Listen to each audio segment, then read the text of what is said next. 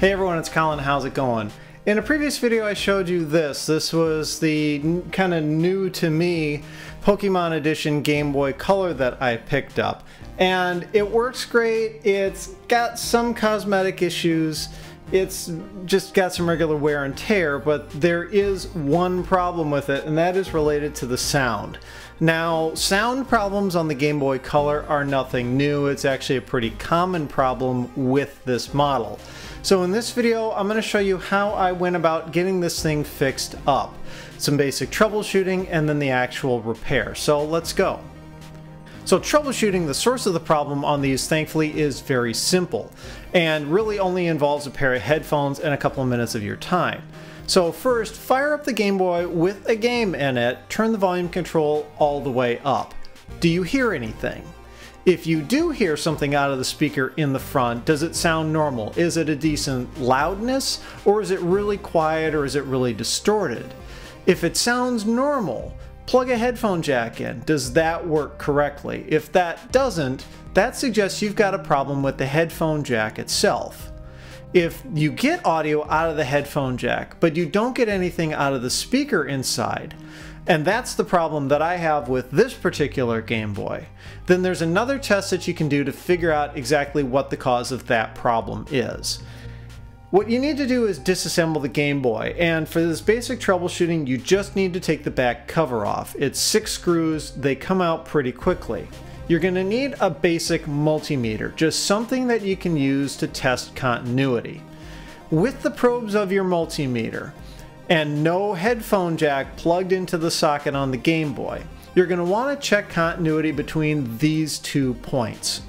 The 2 points in that headphone jack are what makes the circuit so that the sound gets routed to the speaker when you don't have headphones plugged in.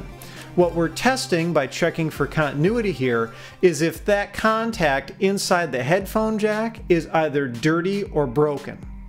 If you don't get continuity when you're checking those 2 points in the jack, that means you have a problem with the jack itself.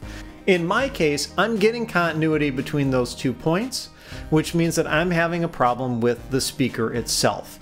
And that is actually one of the most common problems with the Game Boy Color, is the speaker itself. For some reason they just tend to fail. Thankfully there's an easy solution to it, in that you can go on places like eBay and buy replacement speakers very readily, and they're pretty inexpensive. At the time I'm filming this, I'm seeing deals like 2 of them for $10 with free shipping.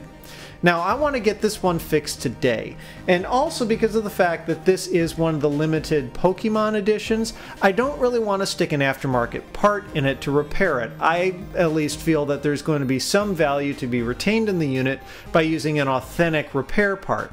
So I decided to scrounge a replacement part from another Game Boy Color. Thankfully I had one on hand. I actually have 5 other Game Boy Colors on hand, and if you've watched any of my previous videos you'll remember that I did a little bit of a wall hanging or wall display out of them by sticking them all in a picture frame. The yellow one of the 5 had some functional issues, and for an art installation that doesn't really matter to me because they don't need to function. So that became the perfect donor machine in order for me to scavenge the part out of.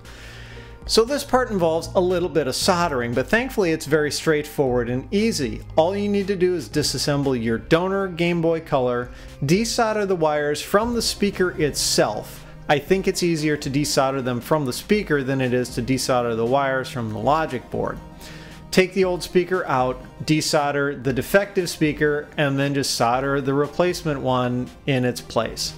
Just a couple of minutes, you don't need a fancy soldering iron, sometimes you won't even need any spare solder, and when you're done you should end up with a Game Boy Color that works and sounds great.